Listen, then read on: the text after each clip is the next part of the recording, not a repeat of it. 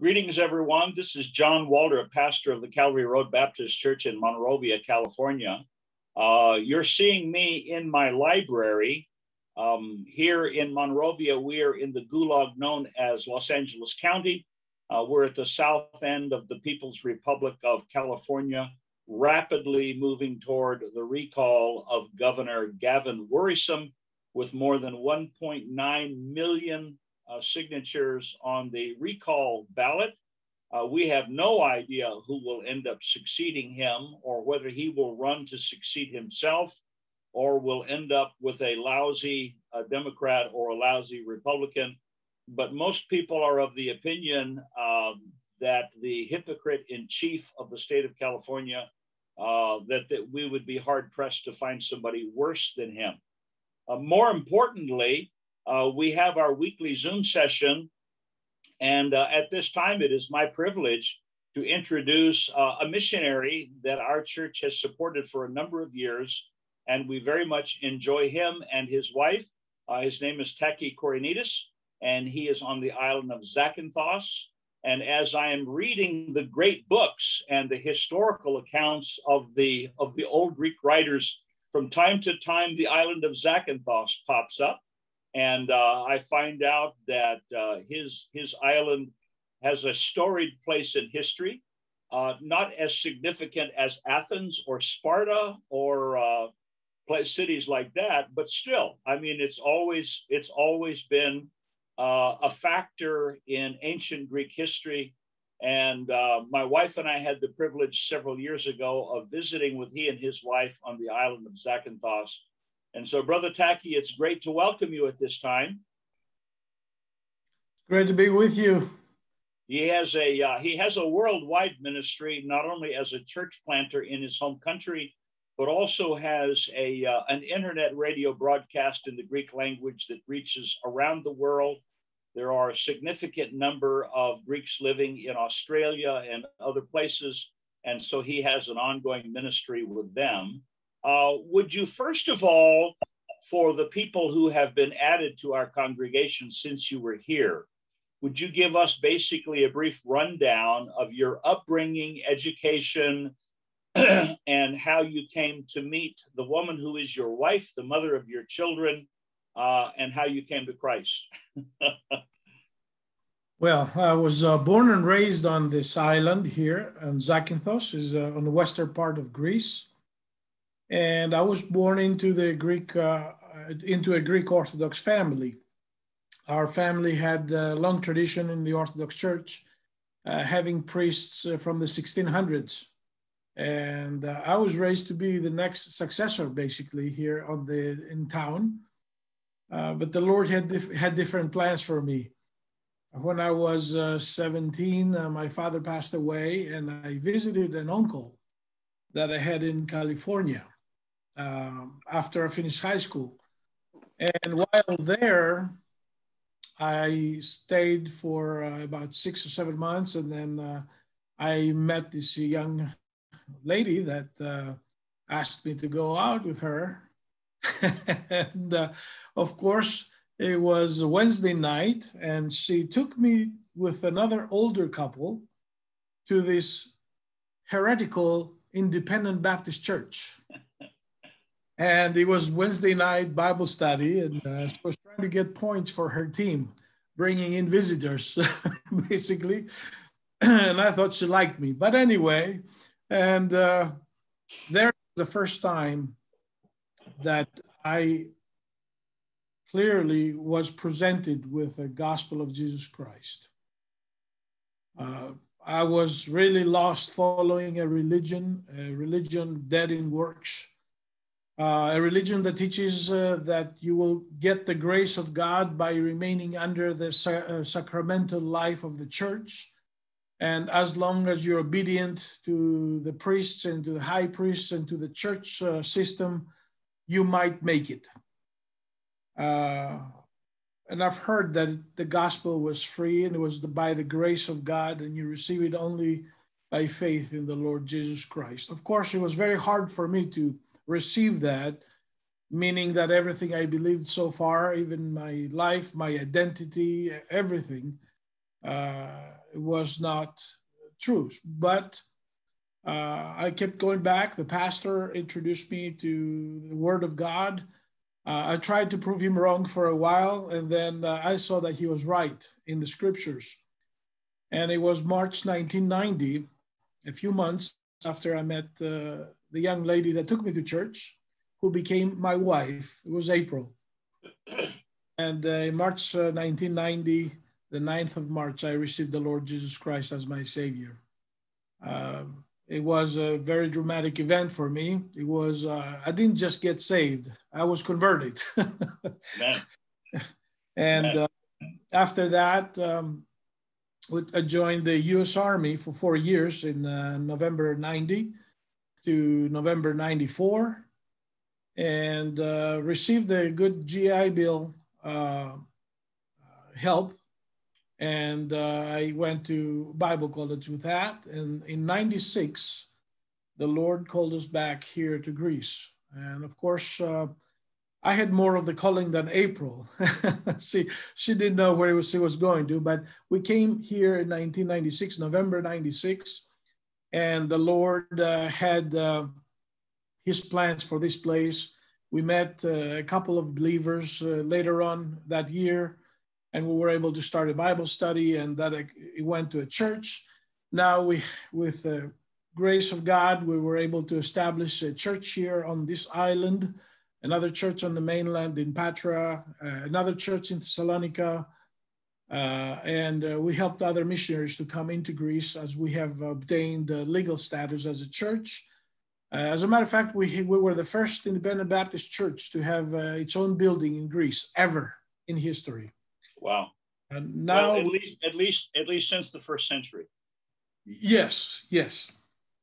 And from what we know in the record, so if there's some record somewhere, I don't know, but the Lord has blessed us with a church here, with the camps. We've been having summer camps since 2005, having most of the kids that come are from the Greek families, lost Greek families.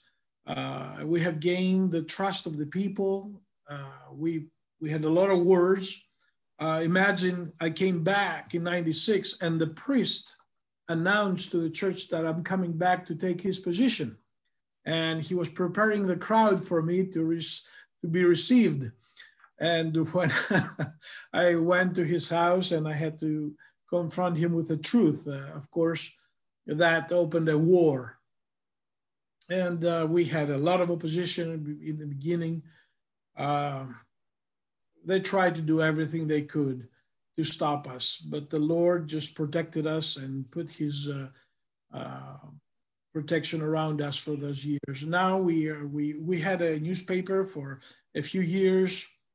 Now with the COVID, we have stopped, but the Lord has led us to another area of evangelizing through the internet. We have established a Greek Bible radio, and we have preaching and teaching, hymns and encouragement, and that is followed by Greeks around the world. We have over 2,000 listeners coming in, but we do have about 500 unique listeners. That means these are 500 people that tune in every day to listen to the radio for 2-3 hours. And that is an incredible number for us. As being Greek, and you understand the whole nation is entrenched into the Orthodox traditions in church. Also, Facebook has been a great tool this past year with the lockdowns. We got cameras and we got a sound system able to record, and we even have up to 1,000 followers on our church Facebook page. And most of these people are people that we know here, that we have encountered, that are shy or afraid to come to church because of the stigma they might get, but they can sit home and listen to the gospel. And that has been a great tool the Lord has used. So for the lockdown part, I will say that it's been a blessing to the ministry here. Yes. Not for the believers. We miss each other. We have met a few times secretly, but the Lord knows, and he knows that maybe this was the time for those that are not able to come or afraid to come to hear the gospel. Now you have 4 children, a daughter and 3 sons. That's right. And if I understand correctly, your daughter, having graduated from Bible college and having taught as a Christian school teacher for some years, is now back in Zakynthos with you and your wife. Is that correct? Yes, that was a surprise for us. We thought she'll never come back to this island here. But Zoe decided to, not decided, actually she was led by the Lord to come and live her life here by helping us. So she came last June of 2020, and she has been working in the church, and she's been doing the videos and the Facebook, and she's been doing the YouTube now, the channel we have. I forgot to say that we also have a channel with the church that she's putting up these the sermons, and she's editing and putting on the screen the verses that I read or whatever. She's doing a great job, and she's teaching English also as a side work to be able to make some income. And she's been a blessing to us, and seeing how the Lord has matured her in his faith, in his love, and it's incredible.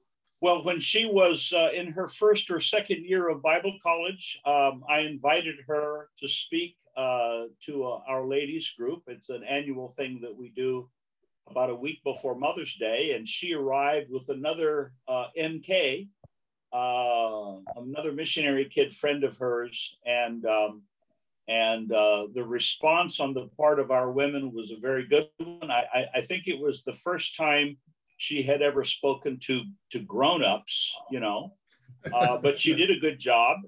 She's a very bright woman,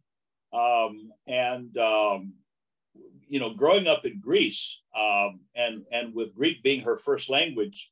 Wow, she has an advantage over other Christians when it comes to learning the Word of God, the New Testament, and that's.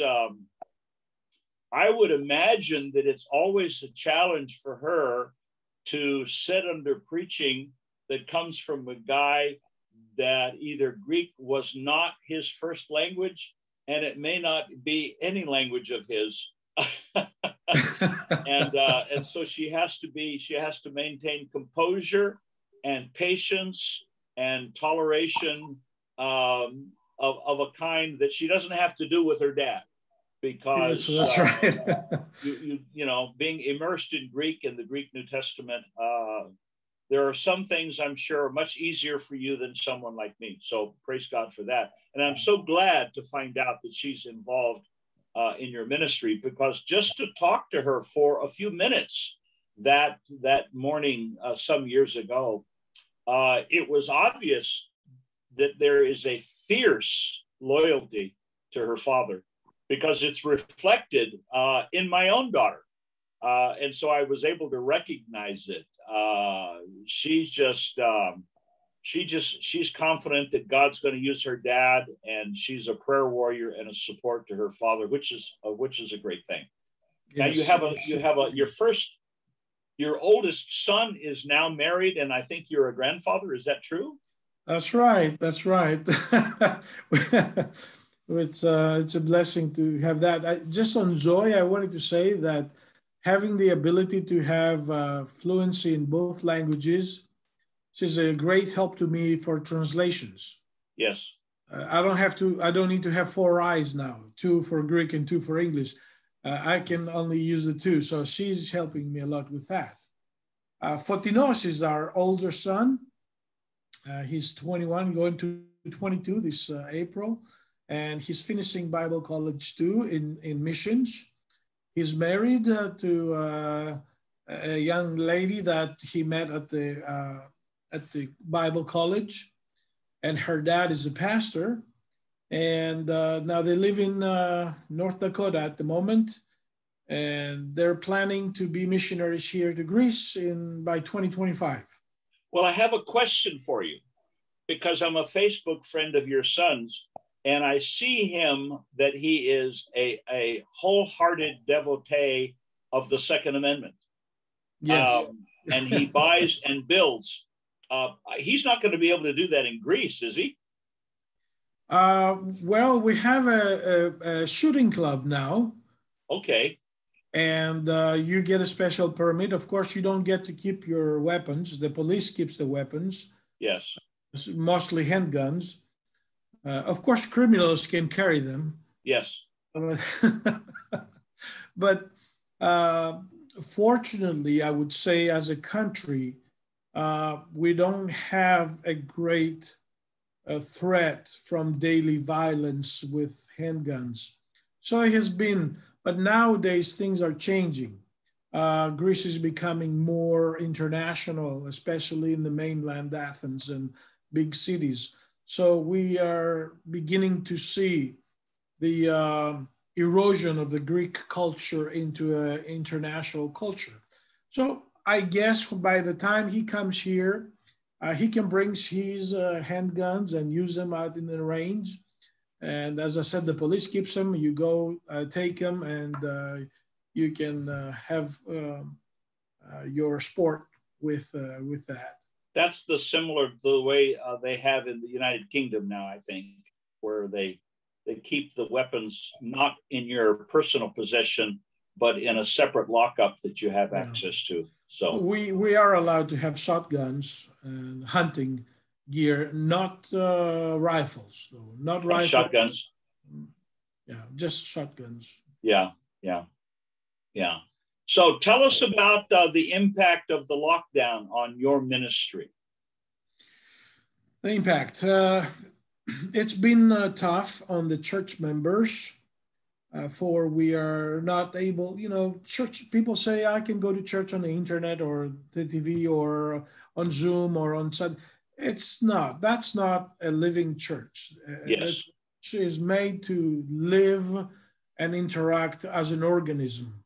You cannot separate the cells and say you have a body. So in that aspect, it has hurt us. In the aspect, though, of faithfulness of the people, caring for their tithes and caring to give their missions, promises, and to do whatever we can in this lockdown. The people are thirsty for that, and they have shown their need on that.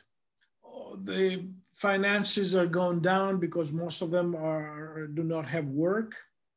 As you know, well, most of the people that are listening to us do not know that our island is sustained by tourism.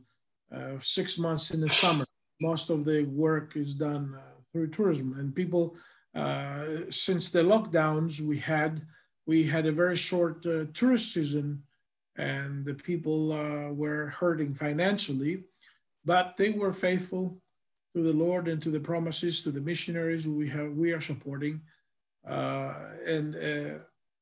So there's plus and minus things in the church.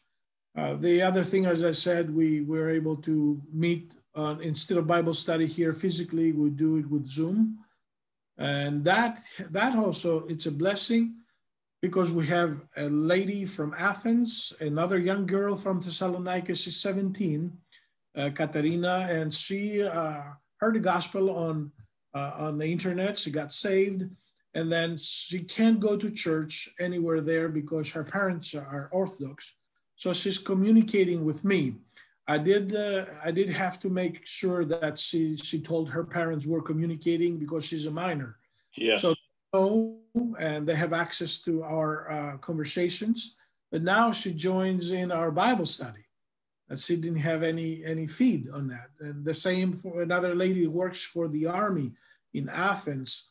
And she can't go to church, and mostly Brother Jimakos' church, they do in Farsi and English, so she wanted more help in Greek, so she's joining it with us. We have 4 or 5 people joining in from the mainland. So the impact, because of the lockdown, we have put more thought into the internet, and that has helped the church to meet other believers from around Greece, and that has encouraged them. So we're looking through this time. We have financial problems, but we remain faithful. We have a need to meet, but we are meeting others. So there's always, when there's a counter, there's an attack, there's a counterattack, Yeah. or stabilize a little bit. Well, let me. Your mention of the service that's held in Farsi in Athens, the language of Persia, the language of Iran. Yes. I have gotten a few whiffs of information that God is doing some really significant things in Iran. Is that true? Yes. And there's a lot of refugees. If you remember in the news, Greece was hit with refugees 4 or 5 years ago and 3 years ago, with at least 25% of what they went to Europe. They came through Greece, through Turkey, through the Aegean Sea. Thousands of them, hundreds of thousands of them have stayed behind. The Lord has led Brother George Dimakos, another missionary there in Athens, to start a work there. They have seen miraculous things. And it's mostly the Iranians, the Farsi, or the Persians. They try to have work with Egyptians or with any other Arab nation, and it just has not flourished, has not gone anywhere as much as this Iranian is just a blooming ministry around the world. And people that have left Greece and went to Europe, they have started churches there. They've started a church in Paris. They have started a church in Amsterdam.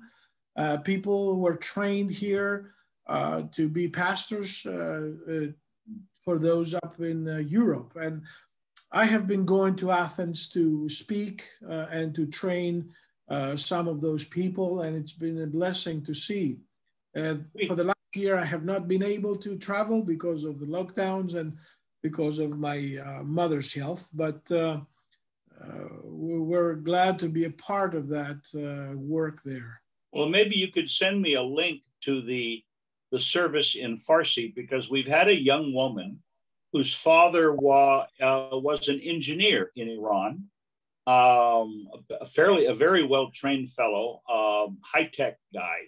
And they moved here to the Los Angeles area, and she visited our church several times. It's about she lives 45 minutes away, but we've been in contact with her for a number of years. She's not a believer. She's very much an activist. And I think she would be open to having a link that she could resort to from time to time to hear the gospel in her first language. Okay, yes, certainly I will. I will need to make a note. That would be wonderful. That would be wonderful. And we have been getting updates from time to time about your mother's health. You're the youngest of her children, and you're no longer a kid, which means she has to be somewhat advanced in age. What is your mother's age now? She's 89 right now. Okay. Yes. So she's facing the challenges of advanced age.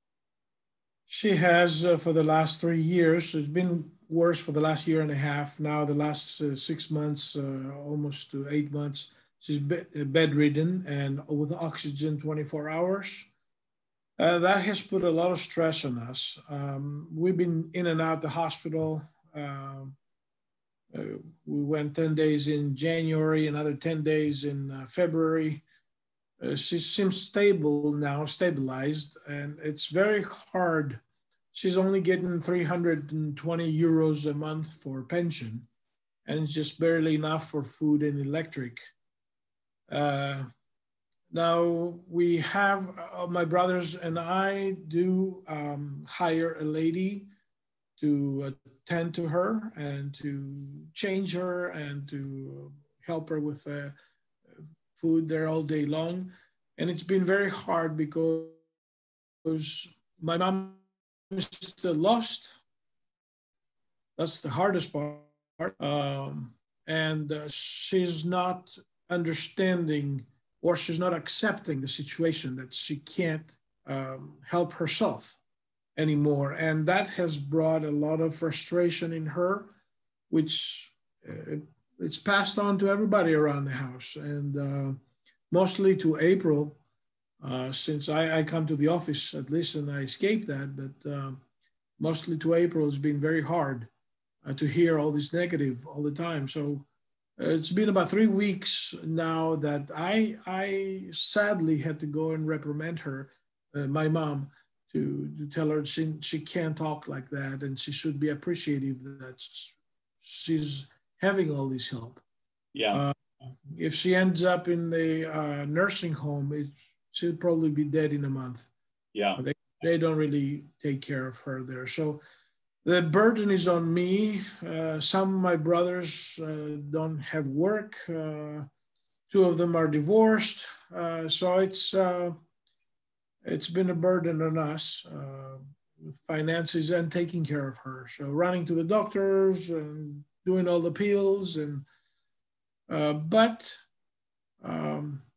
I have come to the point to realize that none of us will go through life without problems.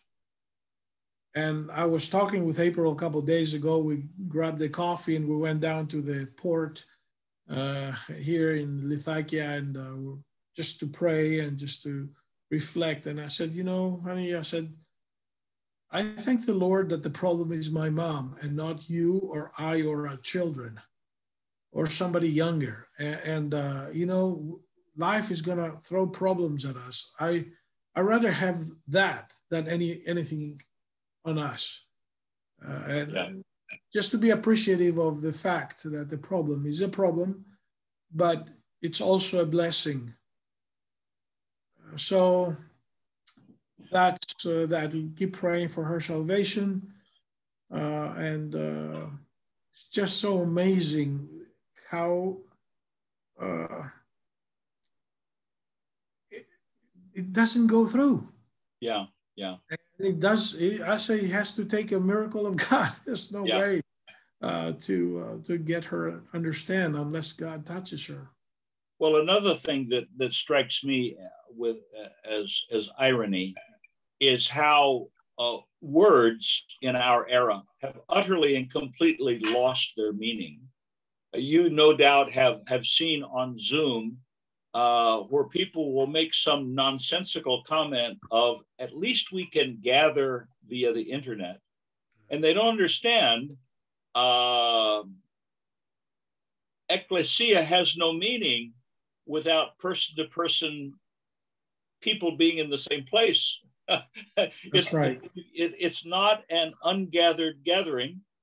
Right. And by the same token, with when my mom was sick, family members would say, I'm there for you. And I would point out, no, actually, you're not there for her unless you're there. When you're halfway around the world, to say I'm there for you means nothing. Nothing. There. My thoughts are with you, baby. Yes, it is the physical thing. I don't think God ever meant it to be an internet thing or a virtual thing. But God is wise, and this gives to you and your wife. I remember when my mother was going through that. It is an opportunity to demonstrate not only to your own children, but also the great cloud of witnesses, that sometimes honoring your father and your mother is very, very challenging. Nevertheless, it needs to be done. It's God's way. It's very true in our, sorry to interrupt you, because you said this, I don't want to lose the thought, it has been a tremendous testimony to the people around us in the town here that we take care of her. Yeah. And many of them have reprimanded her. Says you shouldn't be saying anything, having Taki and April here, taking such a good care of you. And we pray that will be for the glory of God. There's certainly lessons for us to be learned here. Sure. Patience and everything, but also it's every time we go through troubled times, as you said, it's a testimony to the world. Yeah. Yeah. It's things that I have, I'm becoming dimly aware at my advanced age that I wish I'd known decades ago, is to have an appreciation of God's wisdom and how gracious he is. He's blessing us in ways that we just don't understand this side of heaven, probably. But yes. But you're doing okay, huh? Yes. Yes. Well, we're glad to hear that, my fine. brother. we're so glad to hear that. And I'm so thankful that the pastor of that church where you were brought to Christ is a good friend of our congregation. We love him and his wife tremendously. Yes. We're sorry they now live in another state and wish we could see them every day. But it was a singularly providential thing on God's part for you to end up in his ministry. It was a wonderful thing.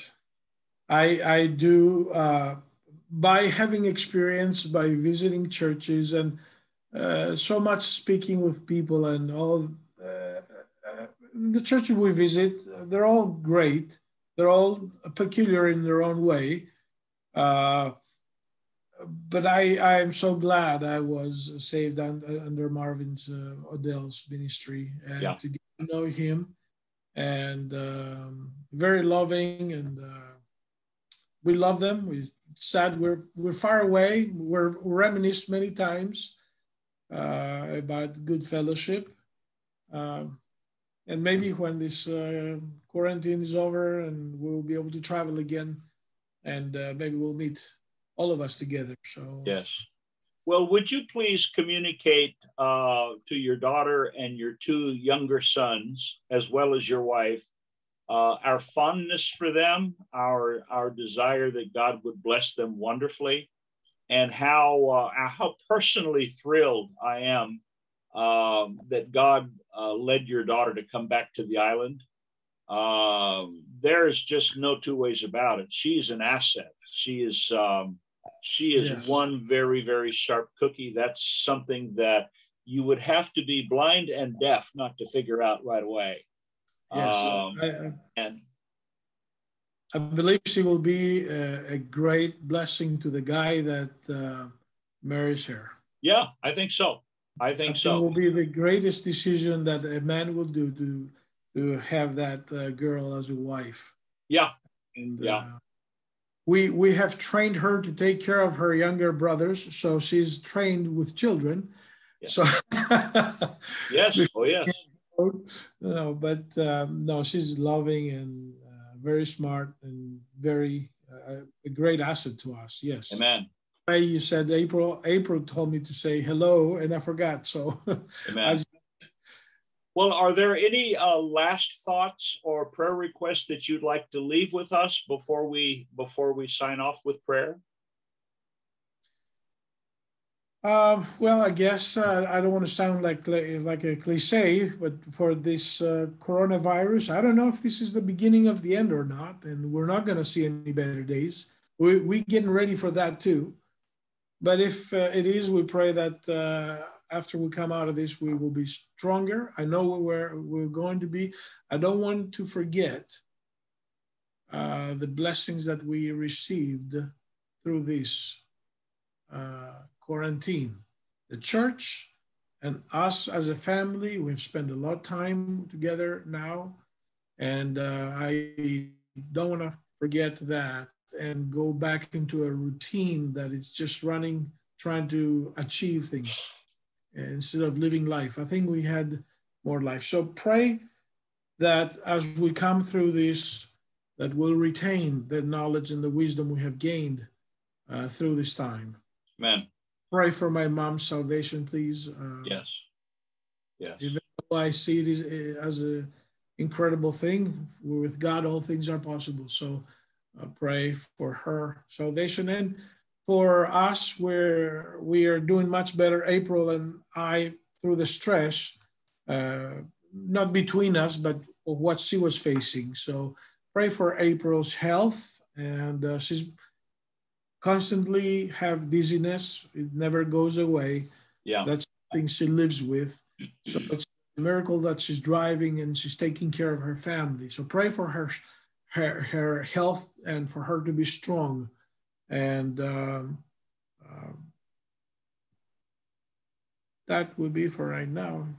We appreciate the time you spent with us and calling us, and just to know what we're doing and how we're doing. And yeah, we don't want to be like the people of Romans chapter 1 who are unthankful. It's a terrible characteristic of lost people, is that there's no gratitude for anything. And even things that are difficult and challenging, we should be thankful for, because God has an unappreciated benefit for our lives. He's so good, so gracious, and so wonderful. Well, thank you, my brother, for taking the time on a Saturday evening. I know the press of ministry, getting ready for tomorrow and all of that has been a challenge. So let me sign us off with a word of prayer. And my wife and I look forward to seeing you and your wife fairly soon, okay? Yes, sir. Father, we thank you for your goodness. We appreciate so much this opportunity to speak with Taki. We are thankful for the technology. We are thankful that the technology has made it possible for us in some way to continue ministries, even in the midst of this terrible worldwide pandemic. We pray for Taki's mother, that you might do a wonderful, gracious, miraculous work in her life in these last days of her time here, and that you might bless April with relief from her debilitating symptoms. We're thankful for Zoe. We pray that you might continue to bless Taki's entire family and his ministry outreach around the world with the Greek-speaking people.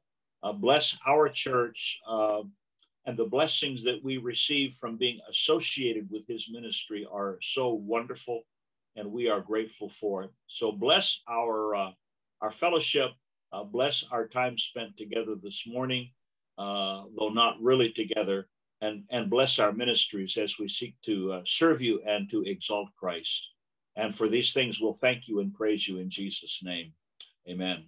Amen. Good evening, and God bless you, okay? Take care.